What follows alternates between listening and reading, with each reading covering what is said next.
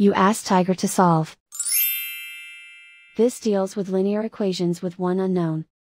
The final result is a equals -30. Let's solve it step by step. Swap sides. Group all constants on the right side of the equation. Add 12 to both sides. Simplify the arithmetic.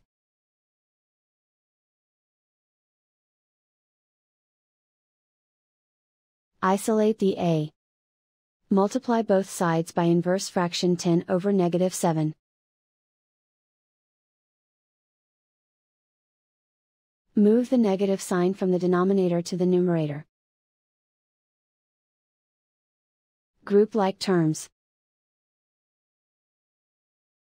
Multiply the coefficients. Simplify the arithmetic.